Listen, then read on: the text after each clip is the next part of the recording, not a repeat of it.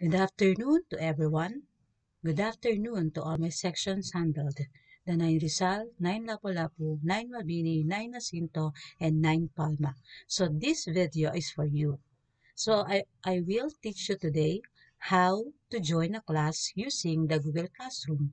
And also I will teach you how are you going to submit your module answers, your quizzes, your performance tasks, and any other activities that I've asked you or posted in the Google Classroom.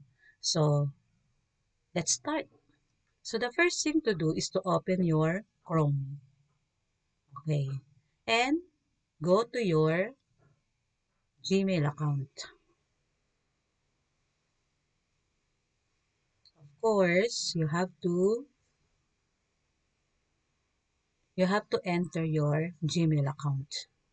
It's very important that you have your Gmail account because it will be used every now and then, most especially in our online class. So on your Gmail account, you can see here 9 dots, a square with 9 dots. You have to click it and then browse. You have to find the Google Classroom here. Kapag nakita nyo na yan, you have to click it and then you will be prompted with this screen. As you can see here, may mga may mga Google Classroom na napasok to. Pero for today, we will be joining another class. If you want to join a class, you have to click the plus sign here and then join class. After joining a class, this will be the next one. You will be asked by a class code given by your teacher, and the teacher is me. So ask your teacher for the class code and enter it here. So most probably, nasa Facebook po ang class code na yon. Punta kayo sa FB group na meron kayo because I already posted all the Google Classroom in each section that I handling. So, I will joining a class of 9 Mabini. So, dito tayo sa 9 Mabini. Now, I already posted September 19 pa. So, this is the class code. You can copy it. Control C and then paste it here. Yan. After that, kung may class code na, you can now hit the join. Or, mas madali, if you don't want to copy the class code, you can simply hit this. And then, mapupunta ka na doon kasi binigay ko na yan eh, yan. So, kahit ano pa man, yan, parehas lang sila ng pinuntahan. The same, different process, but the same destination to 9 Mabini. Okay, so isa lang dapat. So, here on your stream, you can see on the left side, what are the activities, what are the things that you have to submit. You have to submit the assessment, the performance, the quiz, the mod answer, and all of these are due on Friday. Okay? So look at the missing. As you can see here, there's no work na nasubmit mo na. May natapos ka na ba? Wala rin po. So it's time for you to submit. How are you going to submit your work? So we can start with module answers because this is the most important thing to do. Your module came from your school.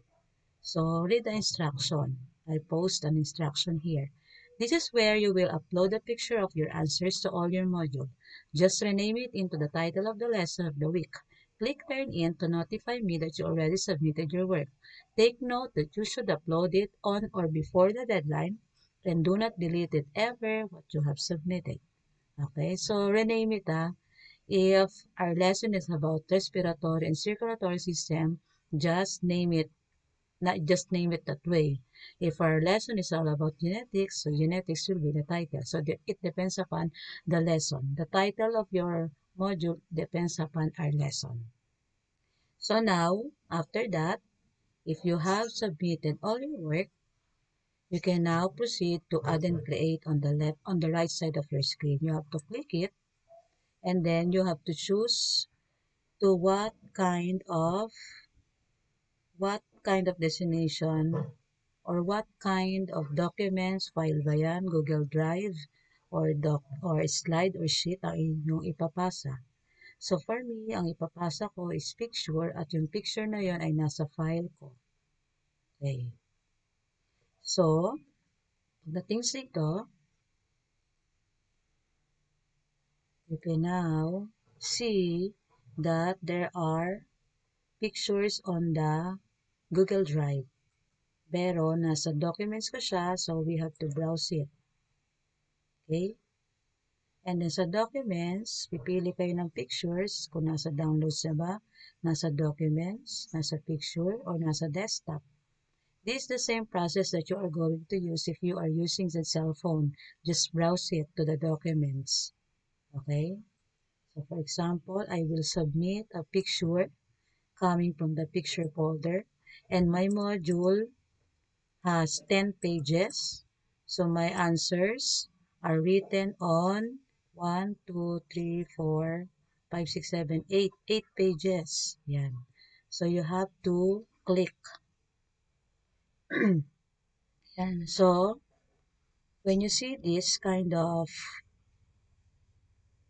when you see all this, you have to turn in. Turning in meaning to say that you are going to submit your work to me. When you hit turn in, makita nyo dyan sa baba, unsubmit. When you see this, it means that you already submitted your work and I will be notified. Okay? Then, back to the stream. What else? Classwork. What else ang hindi mo pa na-submit? Performance tasks. Okay. View assignment. So here in the performance task, I said that create a poster about the importance of respiratory and circulatory system. Put your work on a piece of poster paper. Make it eye-catching, meaning make it beautiful and wonderful. If you are done with your poster, take a photo of it and send it here in the Google Classroom. So I have here a criteria of your poster.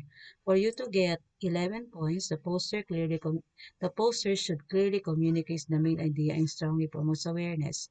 8 points will be received if your poster communicates some of the important ideas lang and slightly promotes awareness. 5 points only if the poster indirectly communicates the idea. 4 points if the poster does not sufficiently communicate any idea that can promote awareness. So in under creativity, the 9 points is the highest, followed by 7 points, 5 points, and 4 points. So you have to read all the rubrics that I posted here so that you will be guided on how to get high score in your poster. Anyway, is Wednesday pa lang naman, so you have 2 days pa para mapaganda pa yung poster nyo. So you have to read all the rubrics here if you really want to get high score. Okay? So, you're done reading all the criteria. Take note under creativity and all the criteria, lahat yan, meron akong chinek dyan na plagiarism. So, meaning to say, this Google Classroom can detect the copied work. Malalaman ko kung kinopya mo lang siya, dinownload mo lang siya sa isang sources because the Google Classroom is very intelligent pagdating sa plagiarism. So, meaning to say, your work should be original, unique, and creative. You have to present it to me in a nice way, in a very nice way. Okay ba? So, for example, may papasa ka na picture ng poster mo. Add or create again, then go to file. Kung nasa Google Drive mo siya, you can see here. Pero kung nandun siya sa documents mo, punta ka sa upload. Kung kukunin mo siya sa documents or sa mga gallery mo, mag-browse ka. Okay? And after that, punta ka na doon, kunin mo na yung picture. Then, pupunta na siya dyan, mag-load, wait for the loading. Ayun. Siyempre, pag konti, mas madali yung loading. Hit turn in. Turning in, meaning to say you are submitting. Yan, turning in. Ayan. So, unsubmit, nakita mo na unsubmit, it means that you already submitted to me. Going back to your stream and classwork, as you can see, dalawa na yung dalawa na yung naka-blurred, meaning to say, na-submit mo na yan. So, assessment in week 1, it's all about the book widget. All you have to do is to click that, and then, makikita mo na ida-direct ka niya dun sa book widget. Yan. So, makikita mo, kung meron, gagawa ka ng account din syempre sa book widget. Pero kung may account ka na, madadirect ka na dun sa dapat mo sagutan like this. It is a transfer system in our body. What is that? How many chambers are there in our? Choose and then click the correct answer. What happened to the diaphragm muscle as you? Okay, yan. These are all our lesson last time. Yan. Click mo lang yan. What is your answer? Okay? So, close ko na yan. Ganon ang book widget. If ever na nakasagot ka na, may papasok na Gmail sa akin that you already submitted. O ikaw, mag-mark as done ka na kasi nasagutan mo na. So, click mark as done. And then, as you can see in your classwork, tatlo na yung naka-blurred, meaning, tapos mo na yan, isa na lang ang hindi mo nasagutan. And that is your quiz 1 in the Google form. Actually, the Google form is very easy since ito po ay binibigay ko ang link sa ating group chat. All you have to do is to click it. Pwedeng i-click mo to or pwede mo i-click yung galing sa GC natin. Okay? If ever you are done answering the Google form, hit mark as done. Yan. So, going back, check mo nga kung okay na lahat ng classwork mo. Yan. So, let us see kung ano-ano na ang mga nagawa mo. View your work. Here, you can see, kanina walang laman to, but now, meron ka ng 4 na nalagay. So, meaning to say, there are 4 things that you already accomplished for the week, and that is very good. So, it's your time now to rest kasi tapos mo na yung mga assignment mo sa science. Okay, ganun lang po that is how you will join the class, get the class code, or punta ka na lang dito sa pinost ko in our FB group, madadirect ka na dyan. Okay, pag nakapasok ka na sa class, punta ka na sa classwork mo for you to view what are the things that you have to do, and then isa-isay mo na yan, turning in, turn in, or mark as done.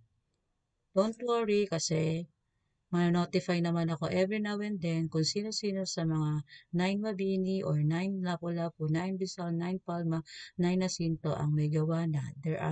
There is an email that will be sent to me in my Gmail. Ma-notify ako. And then, kung sino man ang hindi nakapag-submit, I will call his or her attention. So, I hope natuto kayo about joining a class in Google Classroom and natutuhan nyo rin, most importantly, how to submit your work because that is how I will grade you. Okay? That's all for today and thank you for listening.